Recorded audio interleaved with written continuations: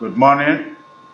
Welcome to our third lecture, Pub 101, Introduction to Public Administration 1.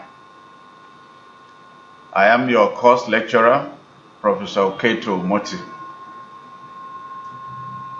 Today, we'll be looking at public administration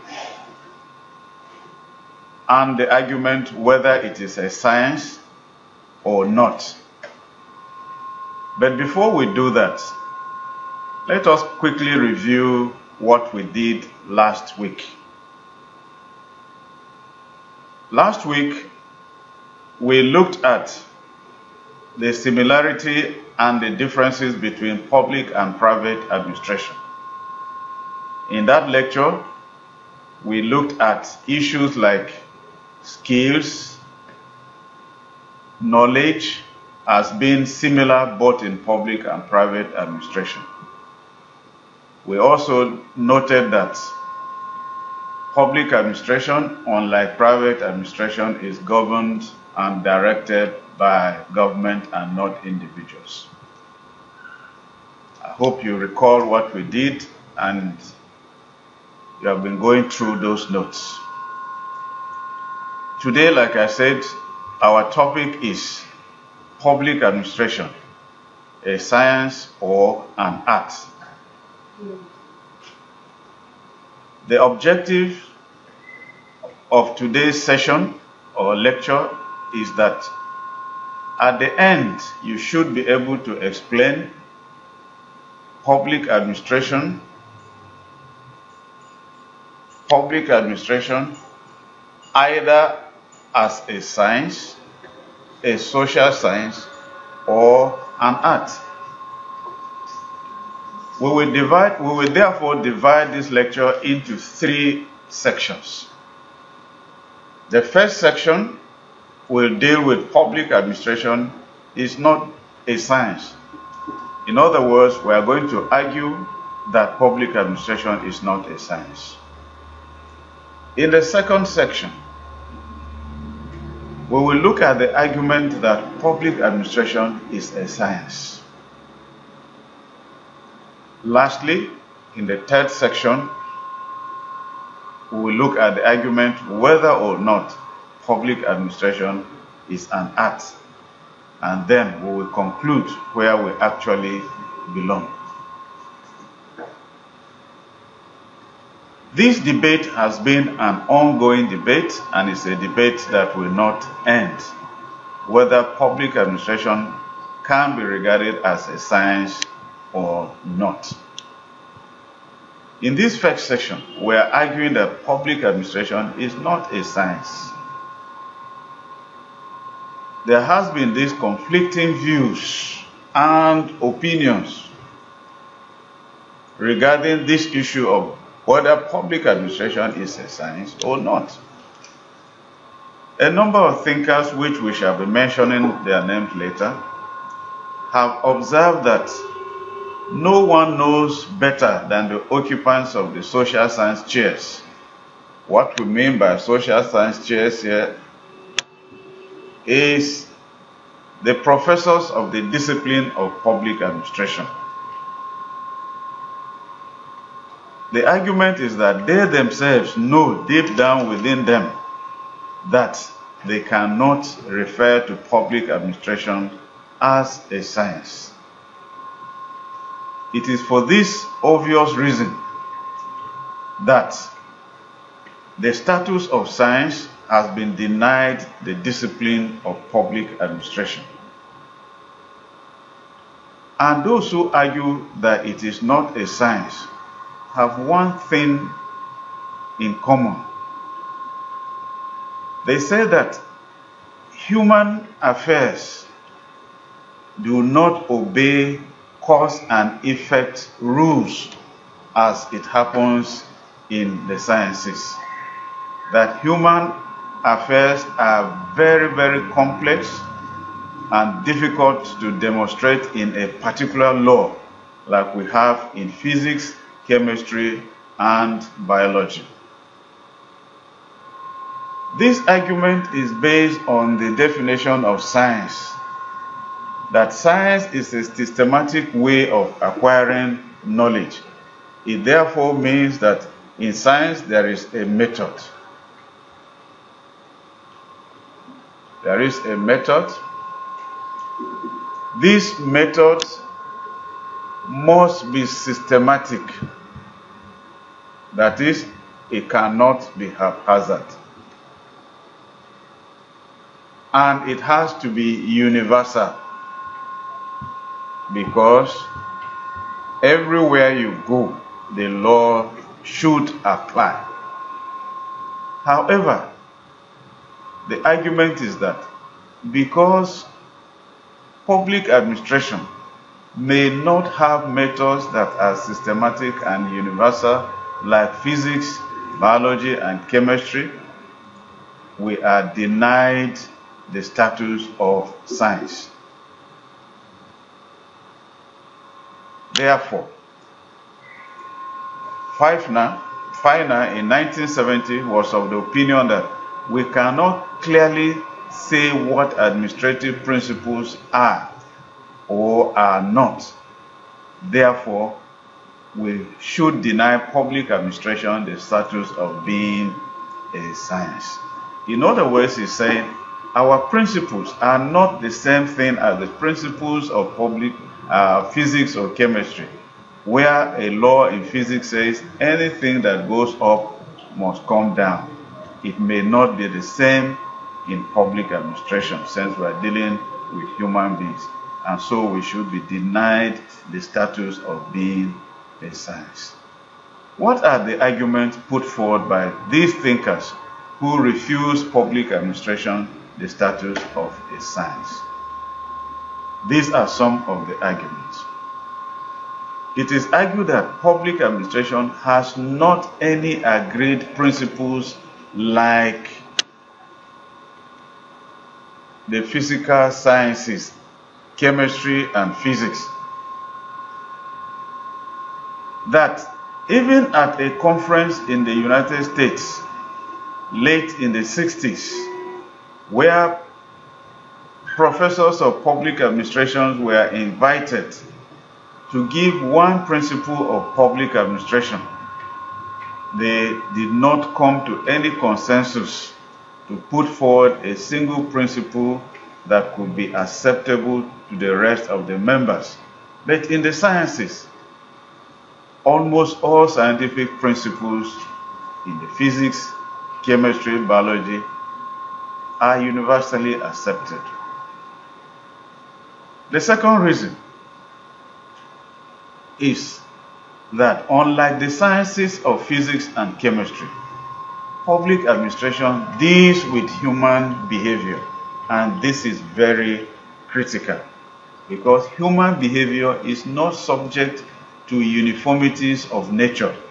Human beings differ. It is therefore not possible to isolate, measure, and classify facts of administration with the type of exactness that we find in theories in physics, chemistry, and biology. And so, since we don't deal with inanimate things like physics and chemistry, but deal with human beings, it is difficult to regard public administration as a science, in the sense that we regard physics and chemistry as a science. The third argument put forward also points out to the issue of the results of the physical sciences. The argument here is that the results of the physical sciences can be studied in absoluteness, irrespective of the circumstances of time, place, environment, social setting. What does that mean? It means that wherever you find the physical sciences, anywhere it is studied in a lab, anywhere, if you mix one or two chemicals, it will give you the same result, not minding the place, the environment, and the social setup. However, in public administration, the results of our outcomes may not be uniform. For instance, if you look at judicial administration and judicial administration in Nigeria and educational administration in Nigeria or police administration in Nigeria may not be the same as judicial administration, police administration, and educational administration in another country. Therefore, we find it that we cannot have uniform results, may not be the same. Even in the same country, we may not have uniform results as in the physical sciences.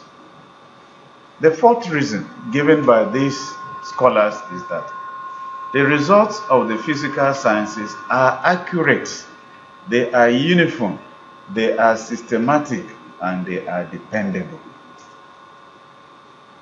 They hardly change their character. But in public administration, because as we have already mentioned, we are dealing with human beings who change very often. And as such, the results of public administration may not be as uniform, accurate, systematic, and dependable as those of the physical sciences. For this reason, the sciences deny public administration the status of a science. Finally, in looking at the principle of public administration with a view to their practical use and implication for administrative behavior, we discover that we cannot be as rational as the physical sciences. There are numerous irrational habits and factors in human beings. Our hopes, our habits, our fears, our likes, our dislikes make public administration sometimes inconsistent. Whereas in the sciences, the physical sciences, there can be rationality in the things that they do. So, for the above reasons, public administration is denied the status of a science. However, there are those who argue that if public administration, or rather, if science is a discipline that has to do with methods, that is systematic, methods that can be replicated, that is, repeated. If that is the definition of science, that it is a method of acquiring knowledge that has a methodology which is systematic and that can be replicated or repeated, then there are those who argue that public administration also has a method of collecting knowledge, of getting information, and that can follow a systematic process, and we can also replicate our findings. And because of that, these people argue that on that basis, public administration can be regarded as a science. And so in this second section, we are going to be looking at the argument that public administration can be regarded as a science, even though it may not be the exact as the physical sciences as we have noted in the first section. What are these arguments to back up this view? Number one, it is argued that public administration is an activity that demands correct analysis and accurate orientation in relation to other sciences. In other words, we can analyze, and through our analysis, we come to understand and make final decisions based on a rational process. And this is the highest objective of science, that the process should be systematic and can be replicated.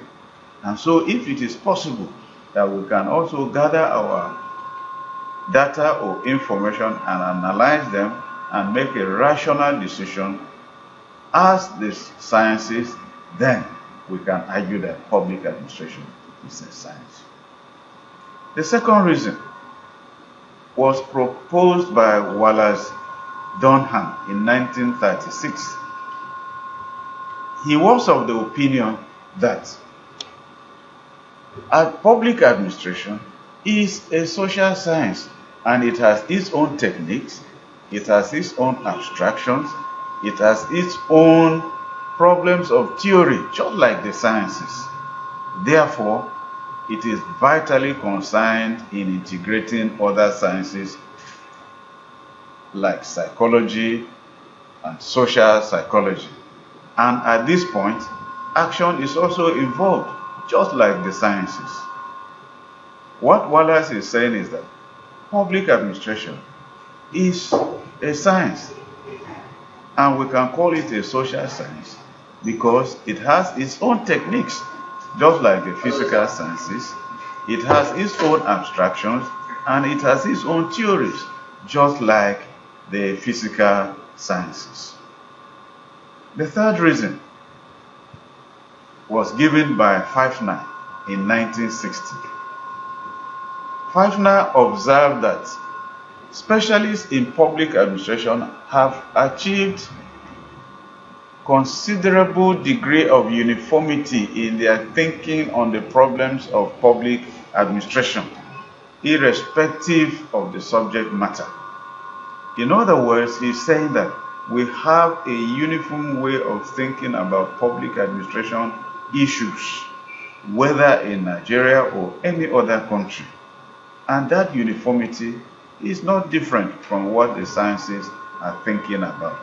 And this uniformity is arrived at as a result of clear, thoughtful collection of information and systematically analyzing it. In that case, he's arguing that public administration can be regarded as a science.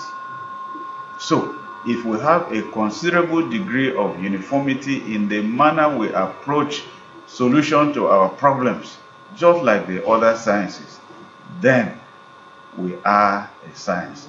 This argument was also made in 1936, even before Fafner, by Ulrich, that public administration has a uniformity in the manner of approach to solving its problems. Another reason was given by Beard.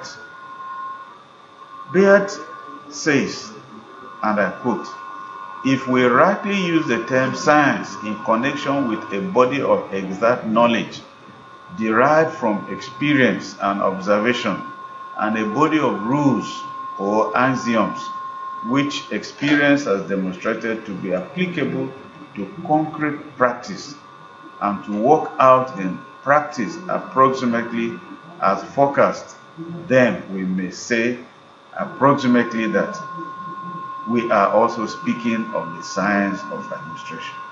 What does he mean by that?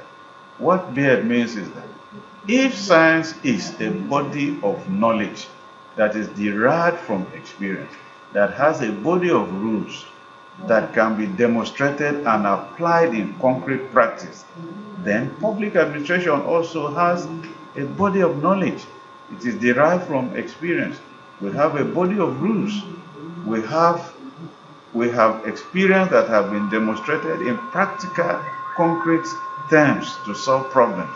And so we can speak of public administration as a science of administration.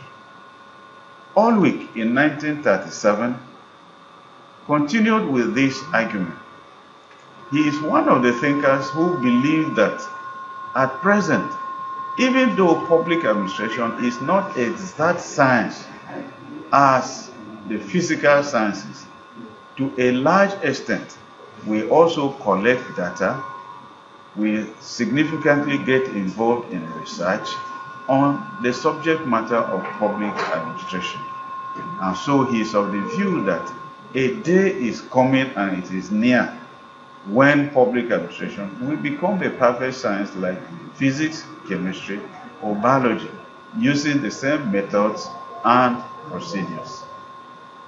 Finally, Willoughby in in 1958 observed that in administration, there are certain fundamental principles of general application that are similar to those that characterize any science. And we must observe that in the end of administration, we are referring to the issue of efficiency in operation. And these are principles that are determined only by rigid application of the scientific method. What Willoughby is saying that we have principles in public administration. These principles are of general application. Anywhere you go in the world, they are applicable. And science also have their own principles derived from investigation, just like public administration has. And therefore, this discipline can be given the status of a science. There are those who say that if public administration is not a science or even a social science, it can be regarded as an art. And therefore, that is what we are going to look at now in the third section. The third section deals with public administration as an art. The following are some of the arguments that are advanced in this regard. 1. That public administration deals with actual working of administration. An administrator has to think and decide whenever he meets with any particular problem or solution. And this is what the artist does. An artist deals with actual working of situation.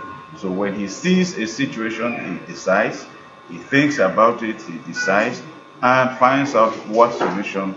And public administration can be regarded as an art, because any particular problem that we are faced with, we can think about it, we can be creative about it, and find a solution to it.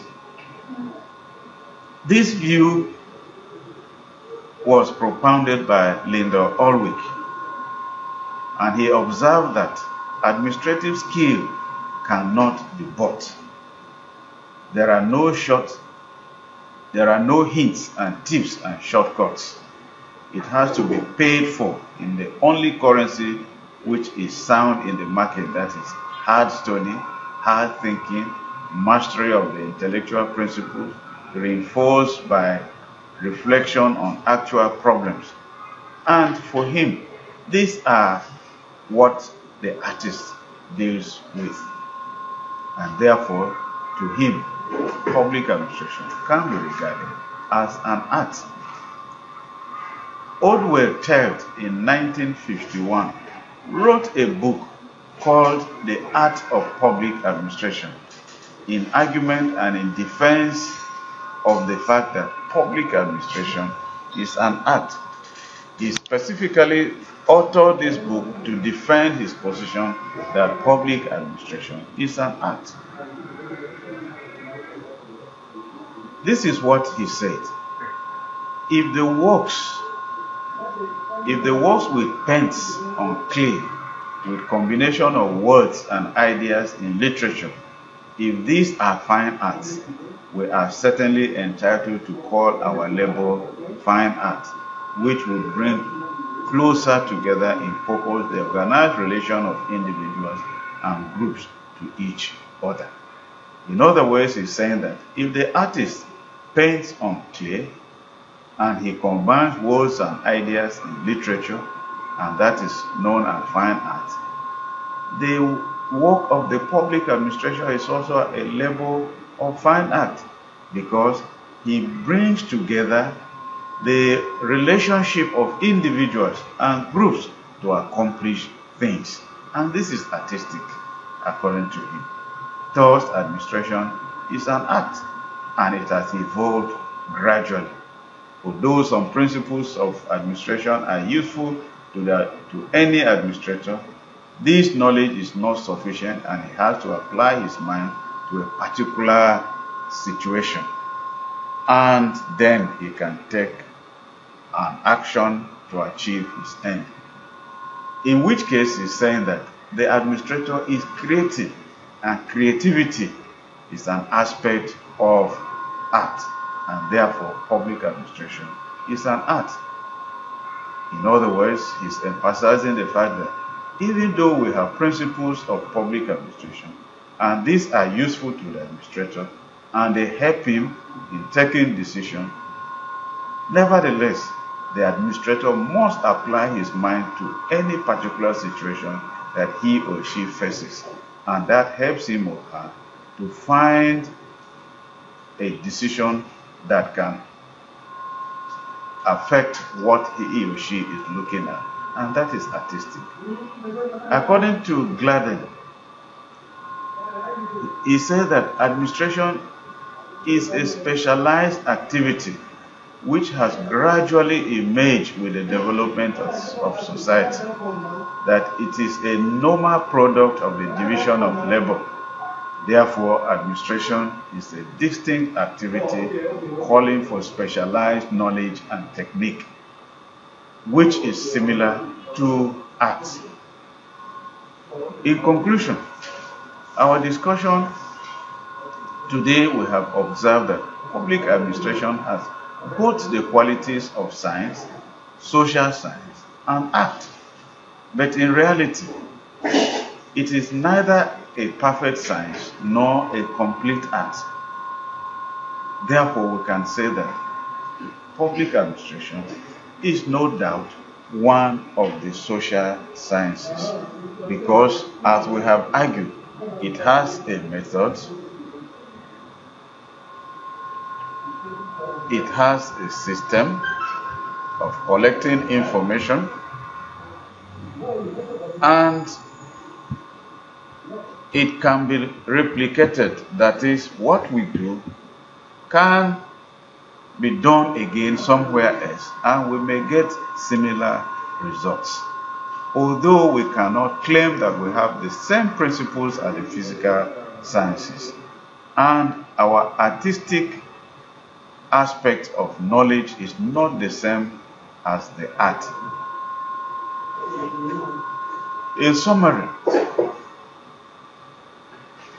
we have seen the conflicting views and opinions regarding public administration being a science or not. We have discussed the views of thinkers who refute the claim that public administration is a science. We have also examined the argument put forward by another group of thinkers who consider public administration as a science. And we have concluded with the argument of those who say that public administration is an art. Finally, we can say emphatically that public administration has the qualities of science. It also has the qualities of social science, but we can conveniently place it under a social science, since it does not have the qualities of exact science and exact art. In our next lecture, therefore, we shall examine public administration and the other social sciences to see how it fits into these disciplines and how it has emerged over time. Thank you for listening, and I hope you will take your time to ensure that you read through the notes that are given here. Okay? Similarities and differences. Finally, before we close for today, let me remind you that the assignment on the similarities and differences between public and private administration should be done. It will be posted on your LMS, and you will do it and return it via the same route on August 18th, Thursday, August 18th. I repeat, your assignment on the differences and similarities between public and private administration The assignment will be uploaded on your elements. You are to do it and submit via the SEM, and the duration is between now and 18th of August. Remember, this duration is the duration within which you can submit. After 18th, you cannot submit because the portal for submission will be closed. I hope you will let your colleagues who have not heard this to get aware that you have to submit your assignment between now and 18th of August. Thank you.